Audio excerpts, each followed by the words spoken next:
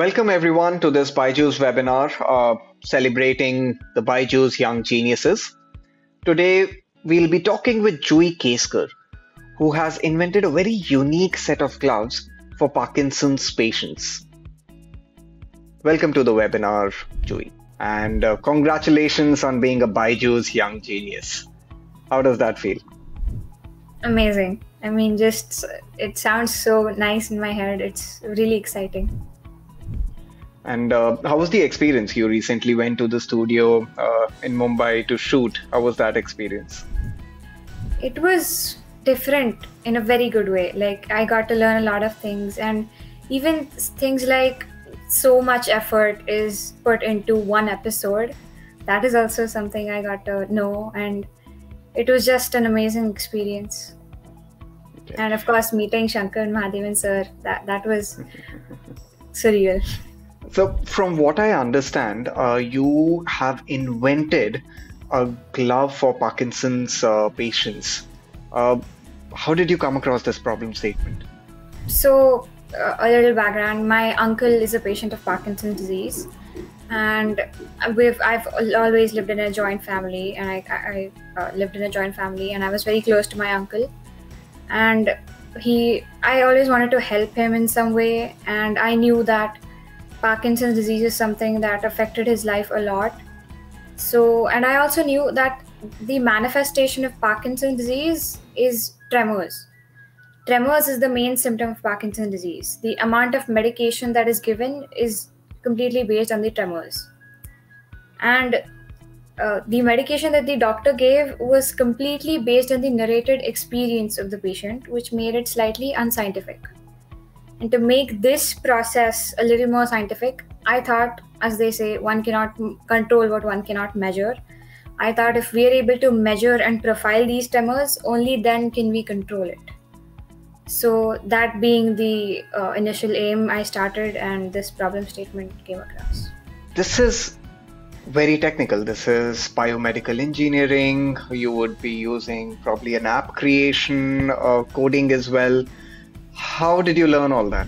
All of this started in lockdown. I know, like, everyone was new to online school and it wasn't quite working out.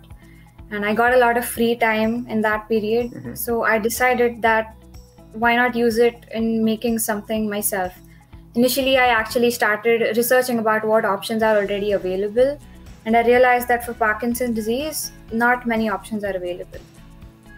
And so I decided to make one myself, and I also started learning Python programming in the process. And right now, at what stage are you at? From what I understand, you have already created a prototype? Yes, the working model is ready. Now, before I commercialize it, some steps are remaining, such as, since this is going to be tested on patients, some legal safety certifications are required before I can do that. Even though it is, say, as simple as using, say, a remote control, but still, it's those steps are required. How were there people to help you out at home, friends, teachers as well? My dad is a mentor, but he lives in Germany, but remotely he could sometimes help me, and I think he guided me in the entire process. And sometimes when I got distracted, my mom would be there to get me back on track. All right. I've heard that you have gotten a plethora of awards as well. How did that happen? How did people get to know about this? Yeah, so I made this device, and a couple of people, some of my dad's friends, they suggested that maybe I should consider applying for awards. I wasn't aware of any of the awards before I made this. But after they suggested, I thought, why not? So I applied for a couple of them, and yeah. Which innovator or scientist inspires you the most? I would say Marie Curie. I've read a lot about Madame Marie Curie, and I think the hardships that she had to go through, and yet she managed to make such a huge change in the human life.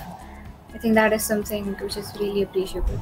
You must be doing the regular academic study along with this project of yours, right? So how do you manage your time?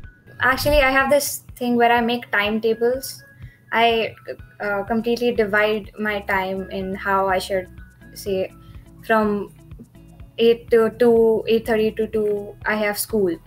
And after that, how much time should I give for the school studies and how much time for this? I divide it accordingly. Okay, that's a trick that I learned, I think, after 2, 3 years of working. And typically, people learn that it's not just a trick, just getting that discipline in of making your calendar, dividing your time, and doing work according to that. Now, I do get a 25-year-old, a 30-year-old doing that. I don't get how someone at your age is so disciplined and motivated. How do you actually stay motivated like that? I feel like I've taken these qualities from my parents. They're also very motivated in that sense, and these, frankly speaking, these awards as well have kind of motivated me. When it comes to Parkinson's, a lot of people do not know about it.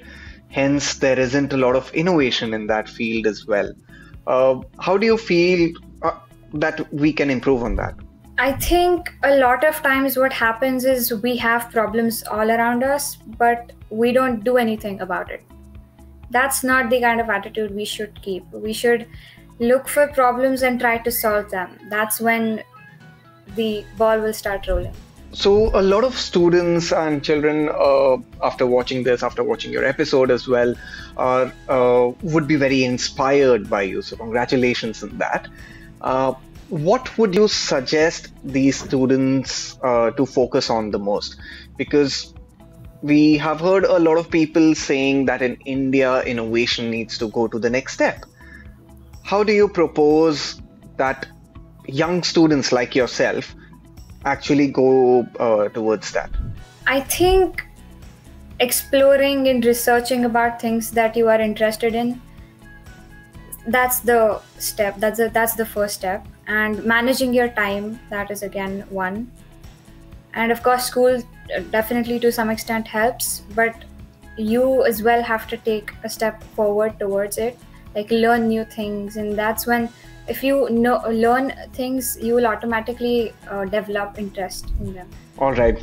Thank you, Jui, for joining us. I wish you good luck. I hope that the J Tremor 3D gloves clears all the medical testing. And we see it as a common sight in all our hospitals all across the country.